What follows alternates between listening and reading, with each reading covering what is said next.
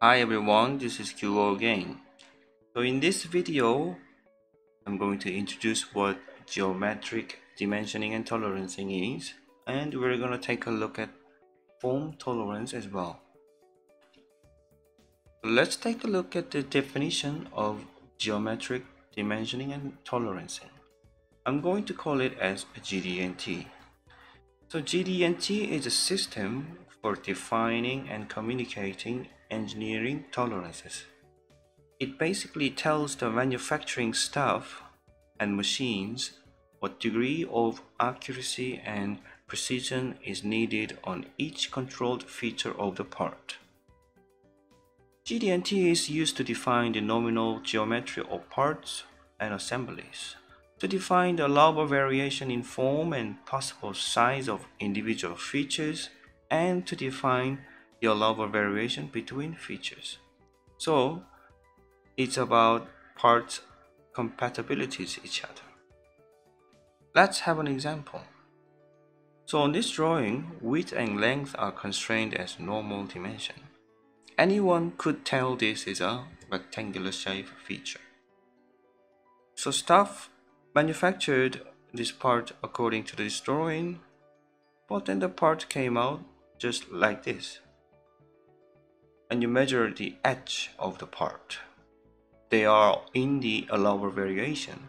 But if you actually measure this area, which is close to the center of the part, they're out of the allowable variation. Now you can see why GD&T is really for. Basically, designer wants you to manufacture the part geometrically perfect, but it's not possible in reality.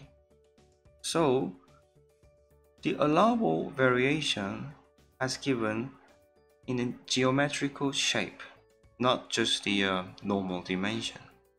Because if you only just inspect the tip of the part, which is the edge, this part can be passed, but it's actually failure. Okay, so the first, foam tolerance. Foam tolerance is individual feature, so it does not require any reference data. And there are 4 different kinds: straightness, flatness, circularity, cylindricity. Please refer to the symbols right here. And let's take a look at the definition. Straightness: an extent of a line that is out of geometrical line. Flatness: an extent of a plane that is out of the geometrical plane. Circularity: an extent of circular feature that is out of geometrical circle. Cylindricity: an extent of a cylindrical feature that is out of geometrical cylinder. So they're all mentioning geometrical feature. The first example, straightness.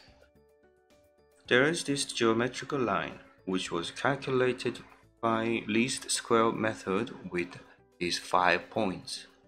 So the geometrical line works as a nominal reference, and all those 5 points have deviation from that line, and there are maximum deviation and the minimum deviation among those points.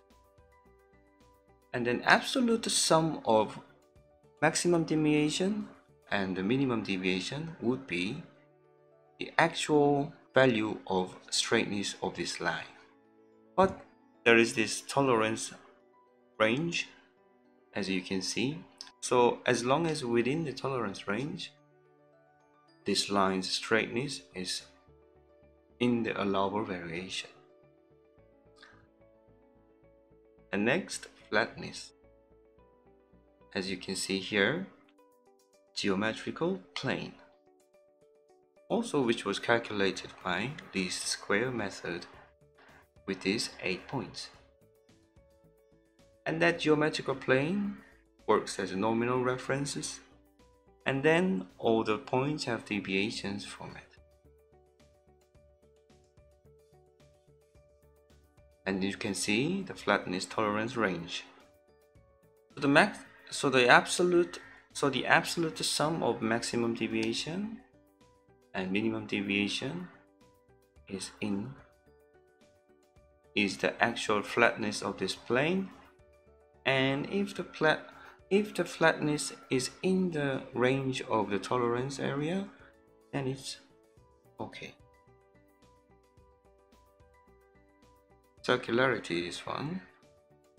As you can see, geometrical circle, circularity tolerance, and the absolute sum of max deviation, minimum deviation, all same principle. And the cylindricity. Now you can see the geometrical cylinder here, the blue, and also the tolerance area of cylindricity. And with these 16 points, you can see the maximum deviation and minimum deviation.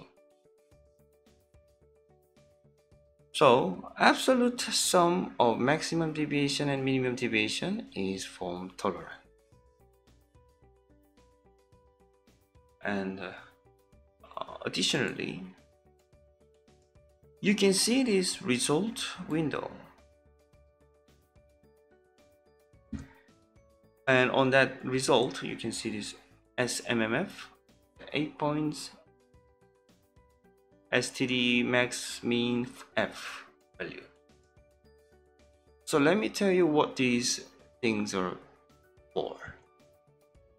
So STD means standard deviation, max means maximum deviation, mean means minimum deviation, F means form deviation.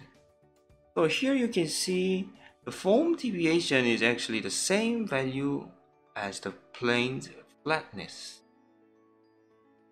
The value of F is all this form tolerance, or it can be profile of line and the surface. We're gonna look at the profile tolerance later.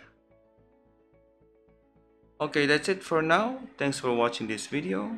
I'll be back with you guys in the next video. Thank you.